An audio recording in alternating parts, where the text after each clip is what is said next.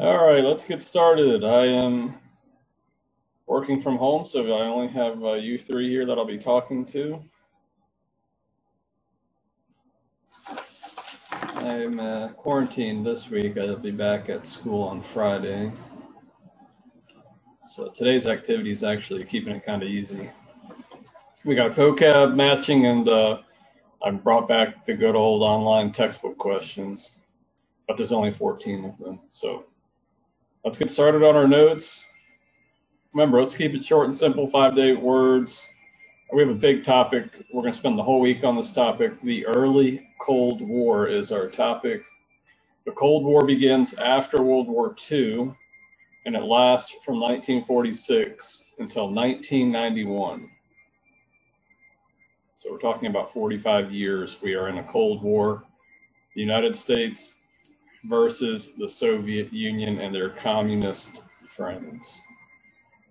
So when World War II ends, the Soviet Union becomes our enemy. Let's get started.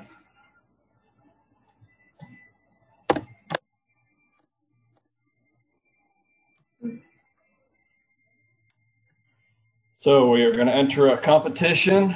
We're the two superpowers after World War II, the United States and the Soviet Union. We emerge as the superpowers.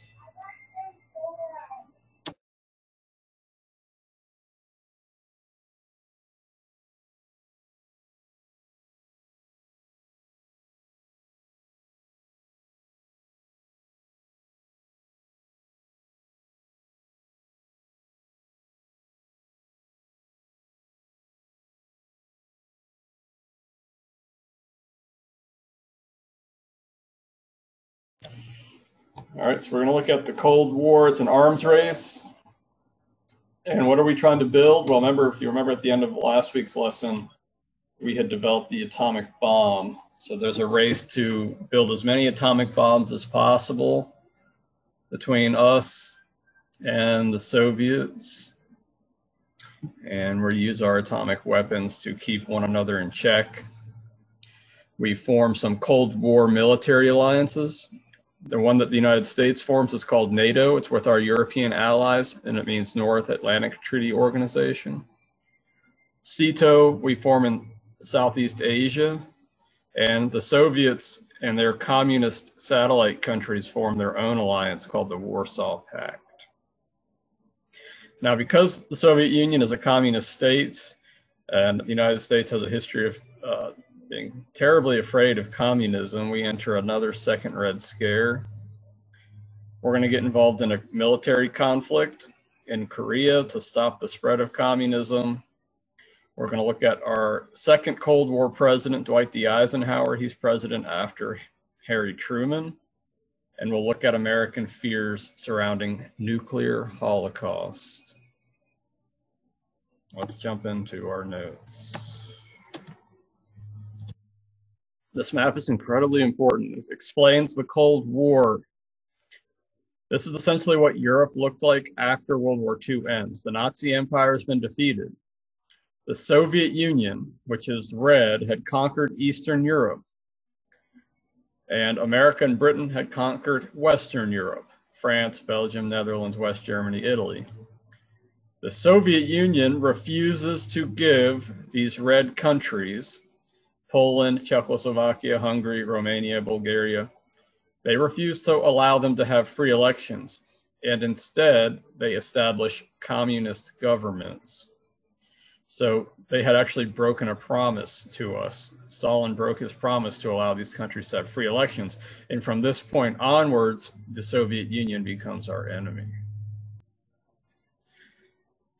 So Western Europe is blue, and they're all going to be democracies supported by the United States. Eastern Europe is red, and those are communist states supported by the Soviet Union. And it's still being led by Joseph Stalin. Of course, he'll pass away in the mid-1950s.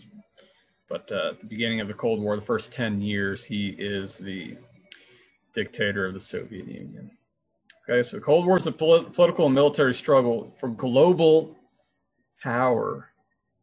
The Soviets want communism to spread around the globe. The United States wants democracy and capitalism to spread around the globe. Very important. So the United States, with our Western European allies, form a military alliance for protection from communist aggression. It's called NATO. It's an American-led European military alliance, North Atlantic Treaty Organization. Of course, the strongest member is the United States. So all these European countries are going to protect each other with, and the United States is going to help defend them if they were to be attacked by the communists. Now, the Soviet Union responds, and the satellite states of Eastern Europe meet in Warsaw, Poland, and they form a military alliance known as the Warsaw Pact. So it's called the Warsaw Pact because Warsaw's in Poland, and that was a communist state supported by the Soviet Union. This is a military alliance that's created in response to NATO. So we have two military alliances. So if there were to be a World War III, it would be between NATO and Warsaw Pact. So Europe's going to be heavily militarized during the Cold War in case of an attack. There's lots of American military bases that are built up in Western Europe, Italy, Germany, in case of a Soviet attack. All right. American foreign policy for the next 45 years is known as containment. We are really used to containment. I'm being contained right now at home. We wanted to quarantine communism. We did not want communism to spread and infect the whole world. Stalin wants to infect the whole world with communism. We don't want communism to spread all over the world and destroy democracy and capitalism, destroy free trade. So our policy is called containment. We're going to contain communism where it is.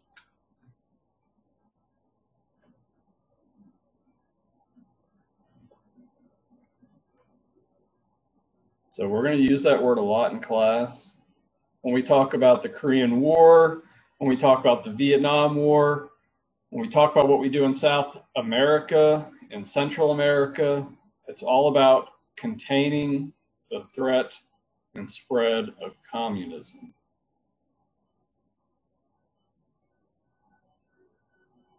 So our goal is to spread democracy. The Soviets' goal is to spread communism. Remember, communism is the exact opposite of our form of economic system and government. We had communism as a vocab term last week, 2 weeks ago. Remember, there's only one political party in a communist state. They control the economy. They own all property. You can't own property in a communist state. There's no religion. All right, we're going to practice containment. First place that we're going to practice containment is in Greece and Turkey. And this is going to be President Truman using the containment policy to provide military and financial aid to countries fighting communist insurgents. So it's called the Truman Doctrine. We're going to provide military and financial aid to countries all over the world to help them fight off the threat of communist insurgents or communist groups wanting to establish communist governments. Greece and Turkey after World War II need help with suppressing communist groups in their countries, so the United States provides military and financial aid. Now, the Soviet Union was doing the exact same thing. They were financing communist groups in other countries, hoping to overthrow their governments.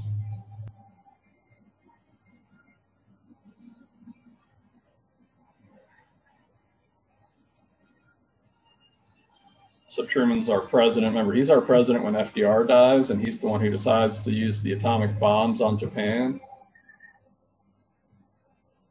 He's our first Cold War president.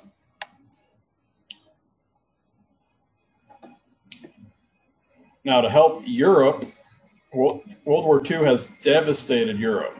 Most of the cities have been destroyed by bombs. aerial bombings, street-to-street combat. There's a lot of people homeless. There's a lot of people starving. The industries have been destroyed. So the United States decides to invest and supply foreign aid to Western Europe to help rebuild their economies. The Marshall Plan is a huge success. Western Europe is rebuilt. They do not turn towards communism. They become our allies, and they become strong democracies. And this also boosts the American economy because our industry and financial system is helping rebuild Europe. So the 1950s following World War II is a very prosperous time for the United States, 1950s and 1960s. It's all thanks to George C. Marshall, who was one of our Army chief of staff for Truman, who came up with the idea, so it's named after him. And I have this really great map for us to look at here in a minute. We can see which countries received American aid through the Marshall Plan, $12 billion in economic aid. So you can see our two strongest allies, United Kingdom, that's Britain. So we fought side by side with Britain in World War II. They receive a lot of financial aid. France receives a lot of financial aid. Italy, Greece, Austria, West Germany. We occupied West Germany. They receive aid from us. Netherlands and Belgium. You'll see that no countries in Eastern Europe received American financial aid because they were all communist states, including East Germany, which the Soviet Union controlled.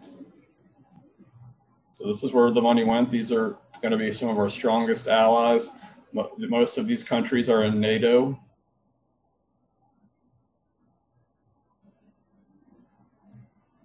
So it's really important for America to have allies overseas who support us and trade with us, and share ideas, political beliefs, economic beliefs. The first challenge to Truman's containment policy is when Joseph Stalin, I'm gonna go to this map real fast and I'll come back to this definition. Here's the conundrum after World War II. Germany is divided into zones to be rebuilt by the Allies. The Soviet zone in the east has the capital of Germany in it. The capital of Germany is Berlin. But Berlin has also been divided into zones to be rebuilt. So there's an American zone inside of Berlin, and Berlin is completely in the Soviet zone. So Joseph Stalin decides to cut off all the roads and railroads into Berlin to try to starve out the American zone. But Truman refuses to allow Stalin to take Western Berlin by blockade. And so in order to keep the city, our part of the city supplied, we fly in supplies. So if we can't get there on the ground, we decide to use airplanes to bring supplies into Western Berlin. So we feed Western Berlin by airplane for almost a year. Stalin can't shoot the airplanes down because that would start World War III, and he doesn't have an atomic bomb yet. He's developing the atomic bomb, but he doesn't have one yet, and we do. So he knows if he goes to war with us, he can't win because we would be able to destroy his armies with our atomic bombs. So Stalin realizes that we're just going to keep flying in supplies, and he gives up the blockade. This is called the Berlin Airlift, and it's America's first Cold War victory. A year after the Berlin Airlift, the Soviets test their first atomic bomb.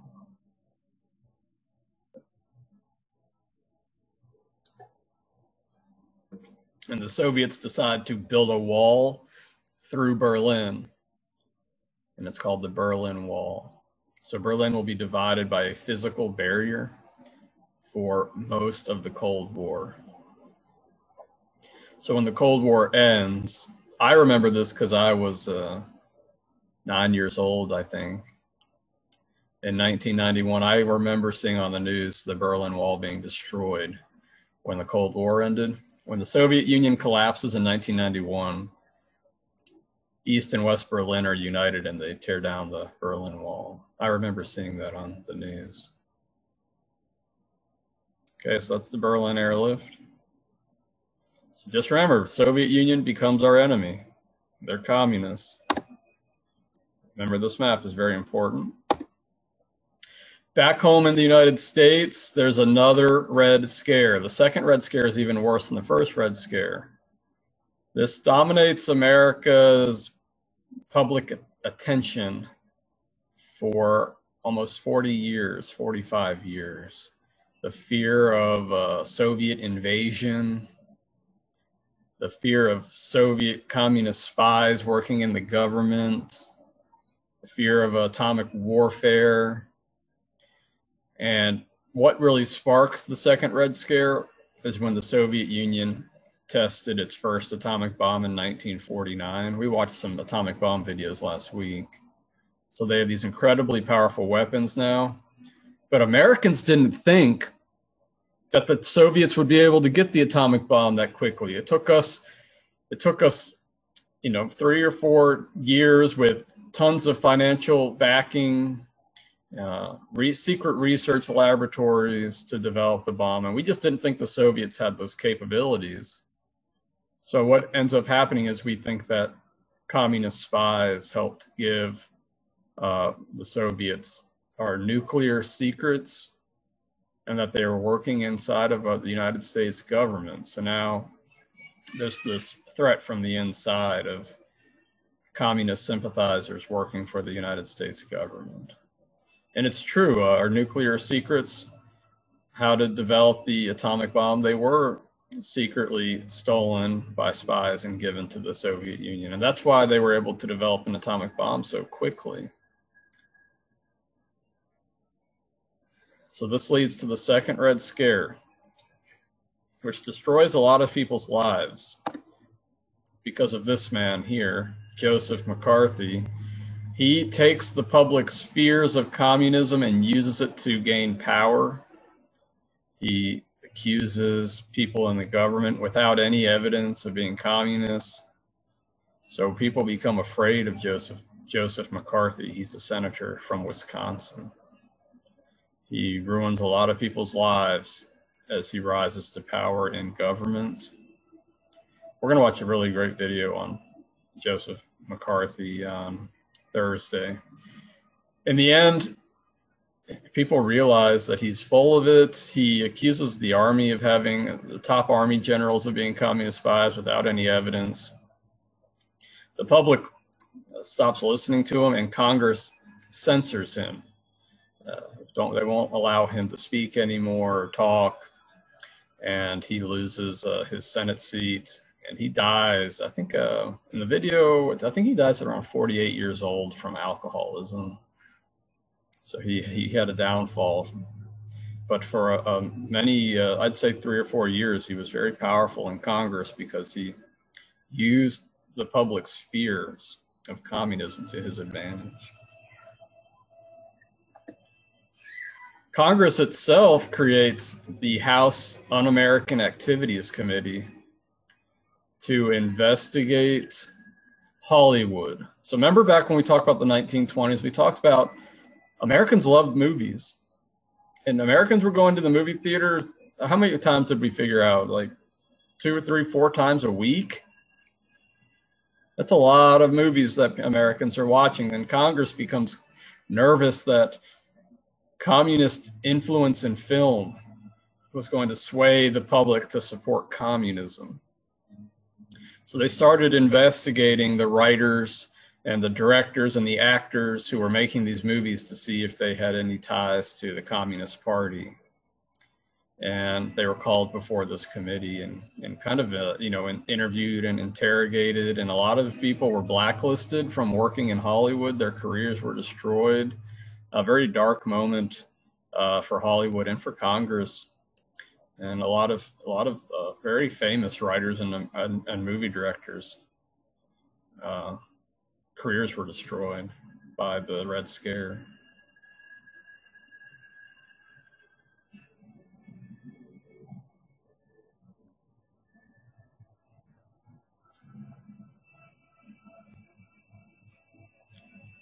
All right, you do need to know two spies who helped the Soviet Union gain our nuclear secrets that we were talking about a couple slides back. Julius and Ethel Rosenberg were convicted of spying for the USSR, and they were executed for treason in 1951. It was a very contentious issue because a lot of Americans felt like they were being charged for spying because they were Jewish. And remember, we just gotten out of World War II, and European Jewish people had been persecuted and murdered in the Holocaust. And some Americans felt like this was anti-Semitism.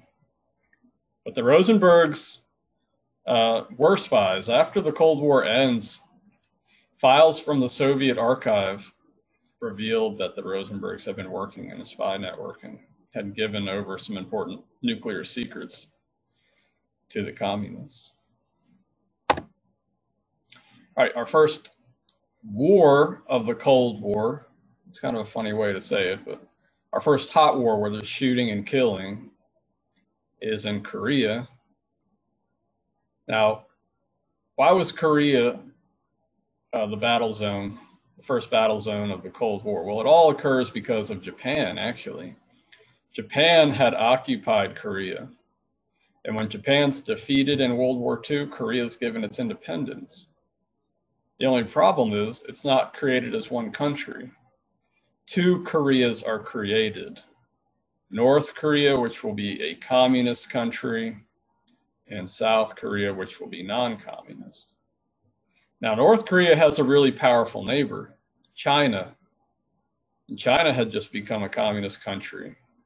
And North Korea, with China's approval, invades South Korea. The United States and the United Nations intervene. So we want to contain the spread of communism. We don't want communism to spread. So we intervene with our military. So when we were afraid of communism spreading, it's known as the domino theory. So they said, well, if South Korea falls to communism, oh, it could be Japan next, or it could be, Thailand or Malaysia or Vietnam. So we intervene with our military and we fight North Korea, and then we end up fighting the Chinese army. We fight for 3 years, and it ends in a stalemate in 1953. Well, actually, it doesn't ever end. It's still ongoing. It ends with a ceasefire in 1953. So technically, the war has never ended. 54,000 Americans are killed in this war. Maybe you've heard of that TV show MASH. That was about a medical group in Korea, an American medical group from the American Army. This war is sometimes also referred to as the Forgotten War. And I'm going to show you this map that shows how the war progressed. It starts from left to right. So on the left, North Korea invades South Korea. North Korea is yellow, South Korea is green, and you'll notice that South Korea is almost defeated. They're pushed all the way back to Busan. But then you'll notice in the second map, the United States arrives. The UN, but it's mostly American forces. We arrive and we push back North Korea, and you'll see that North Korea is almost defeated. And we push North Korea all the way back to the Yalu River, which is the boundary between China and North Korea. And then the Chinese army attacks us. And we get, in the third map, you'll see that we get pushed back below Seoul. And then for the next year or two, we fight around Seoul. And on the map on the right is how Korea looks today. There's an armistice line, and along that line is known as the Demilitarized Zone, the DMZ. And on both sides of the DMZ, there are huge armies facing each other. Because remember, the war technically has never ended. So if you can't cross the line, you'll get killed. And you'll also notice that the capital of South Korea, Seoul, is really close to North Korea. The North Koreans have tons of artillery pointing at Seoul. So if there were ever to be the war were to ever resume, Seoul would be bombed. And also North Korea has developed atomic weapons. So it's a sticky part of the world for American foreign policy. All right, let's switch it up. After Truman, we have Dwight D. Eisenhower becomes president. Dwight D. Eisenhower was a vocab term last week. He was Supreme Allied Commander of our forces in Europe. He was in charge of D-Day. Incredibly popular president. Very, very, very popular president. He serves 2 terms from 1953 to 1961. He has some Cold War policies. One is called brinkmanship.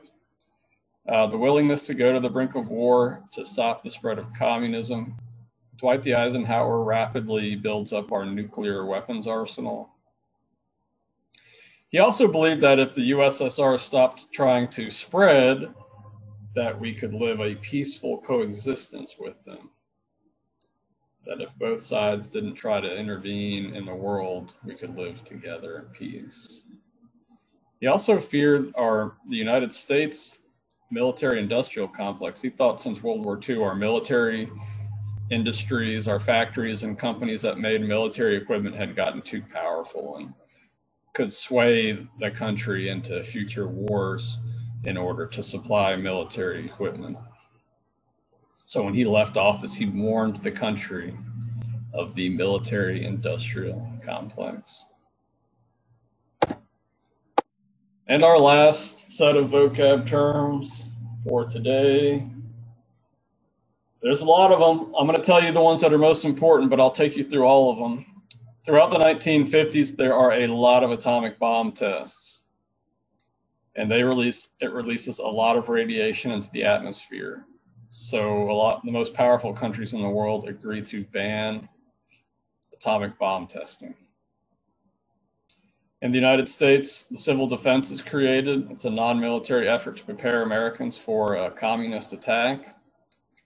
Americans built fallout shelters. I'll show you a picture of one here in a minute. They were underground bunkers for protection from atomic attack.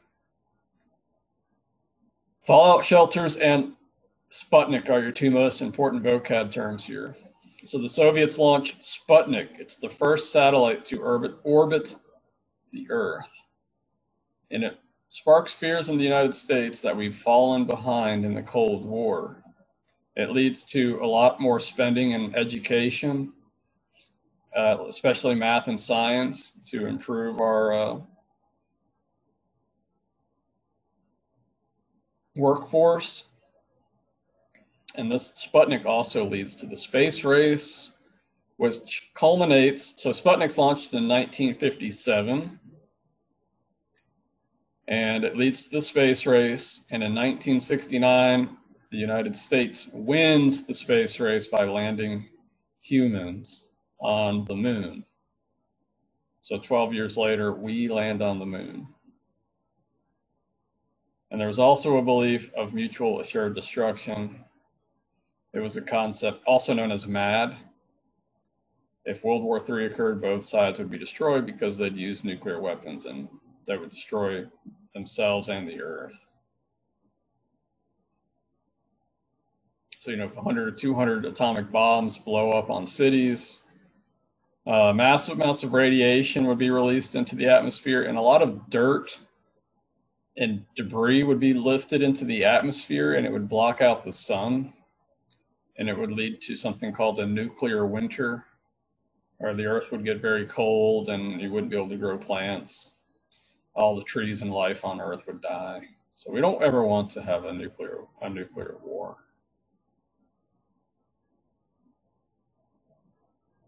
Here's a fallout shelter. So if there's a nuclear war, I mean, maybe if it was a small one, you would want to live on, but if it was a massive nuclear war and you have a nuclear winter, I don't really see the point of staying down in a fallout shelter, because the earth you wouldn't be able to live on the earth. Eventually, these people would run out of food and water, and they would die. But if it was just a small, isolated nuclear attack, you would stay down in your fallout shelter, and then you could come out and maybe help rebuild society. These were the fallout shelters people were building in their backyards. That's your vocab.